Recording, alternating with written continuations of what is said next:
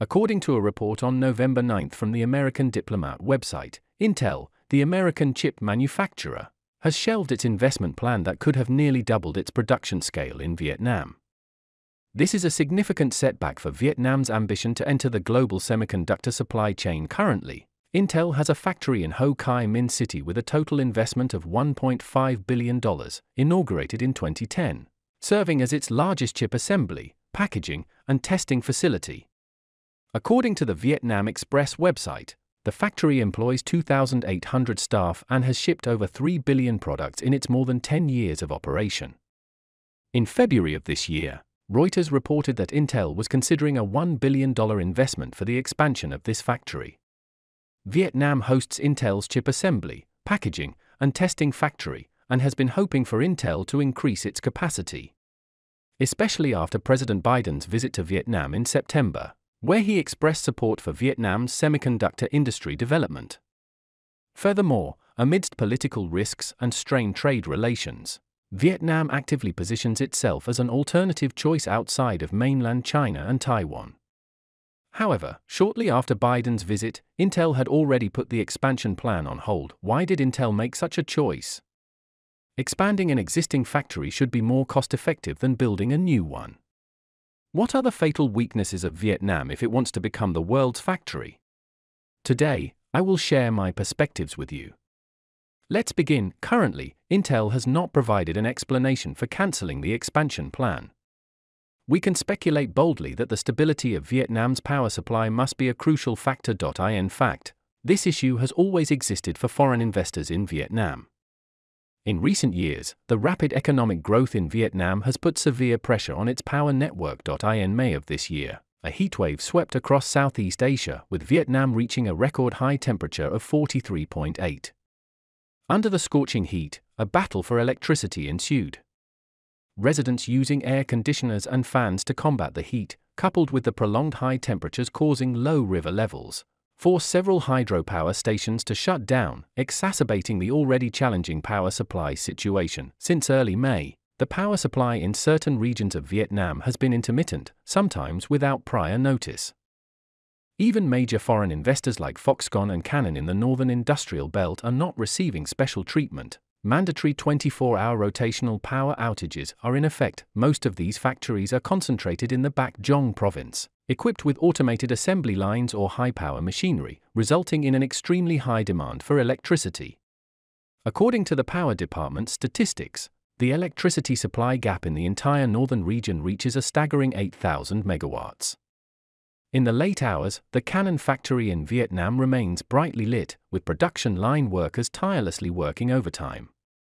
Due to frequent power outages, factories can only operate after 10:30 p.m., attempting to compensate for the lost productivity during the day when electricity is scarce. Foxconn, Samsung Electronics, Luxshare Precision, they are all forced to halt operations during the busiest times. And the power shortage plagues all factories in Vietnam. Factories burdened with orders have become like ants on a hot pot, and the government, relying on tax revenue and employment, is equally anxious, working overnight to find a solution. From the initial factories use electricity during the day, residents use electricity at night approach, it has shifted to after approval, allowing some factories to cease daytime production but permitting work from midnight until dawn. However, the consequence of such measures is a significant decrease in capacity and efficiency compared to before. As a country heavily reliant on exports, Vietnam's manufacturing industry cannot sustain continuous operations, leading to irreversible losses. Traditional labor-intensive sectors such as textiles and footwear suffer the most, followed by electronics and components throughout. The impact of high temperatures on power supply has consistently been a critical issue for Vietnam's manufacturing industry. In the midst of urgency, Vietnam turns to its old neighbor, China. Since the formal initiation of reforms and openness in 1986, Vietnam's industrial parks have been increasing, and as of 2019, the country has 307 industrial parks nationwide. These parks once attracted factories originally stationed in China. In 2010, Samsung relocated from China to Vietnam, followed by other major factories, contributing to Vietnam's GDP growth of over 6.5% for 5 consecutive years. In Europe and America, Vietnam's manufacturing is on the rise. As the country strives to replace China and seize the title of the world's factory. Now, with the power crisis, Vietnam exposes the crisis hidden within its own manufacturing industry. In this situation, is China willing to extend a helping hand? On May 23, a representative from the Vietnamese power sector hastily traveled to Dongxing City in Guangxi, China, and headed straight to the Guangxi Power Grid Company. Surprisingly successful negotiations led to the signing of the 110 kV Deep Gully to Mang Siai interconnected power grid project purchase agreement on the same day. According to the agreement, starting from May of this year, electricity will be supplied to Vietnam in stages, with the first phase providing up to 68 million kilowatt-hours. This is equivalent to the daily electricity consumption of over 150,000 households, and a population of more than 450,000. In fact, this is not the first time China has supplied electricity to Vietnam. From 2005 to 2016, Guangxi, China, provided over 1.1 billion kilowatt-hours of electricity to Vietnam through the China-Vietnam Power Grid interconnection. After a gap of 7 years, Vietnam once again approached China, expressing the need to resume power grid interconnection. And behind this request lies Vietnam's persistent issue, an unstable infrastructure.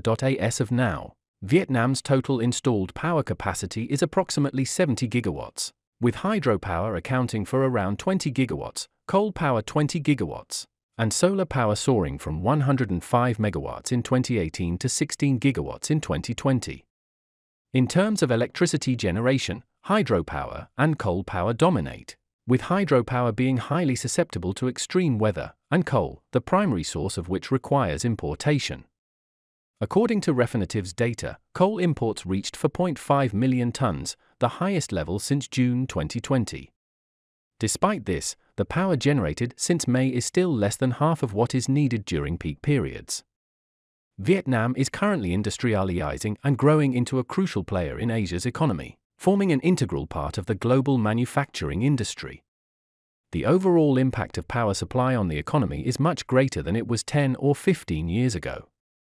If the strained power supply is a major test for Vietnam, it appears that Vietnam has not passed the exam this time. This serves as a reminder to foreign companies investing in Vietnam that their expectations for the business environment in Vietnam may have been too optimistic. This brings us to a fundamental question: what does manufacturing rely on? Is it cheap labor? Of course, that is crucial, but well-developed infrastructure is evidently more important, especially power facilities. Semiconductor manufacturing, in particular, is an energy-intensive industry. From the revealed power shortage issue, it is evident that the operation of Vietnam's manufacturing industry is currently on thin ice. In both the political and business circles of Vietnam, there was once an ambitious aspiration to surpass China in manufacturing, but strength that keeps up with ambitions is evidently more important. Everything needs to be backed up by capability. The power shortage dilemma brought about by the prosperity of the manufacturing industry is a challenge China has also faced. After joining the WTO in 2001, the power consumption in China's eastern coastal region surged. For instance, Guangdong province actively proposed the need to add 10 million kilowatts of electricity annually. How to ensure power supply keeps pace with the manufacturing industry? The solution decided by China's planners was the West-East electricity transmission. From generation to transmission, and the coordination among provinces, this was once a headache-inducing plan for power experts.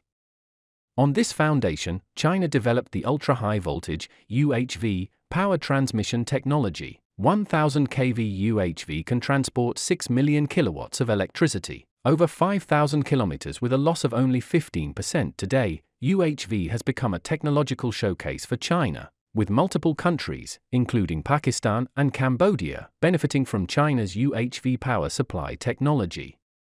Although the base is much larger, China's GDP growth rate from 2016 to 2021 is still higher than Vietnam's.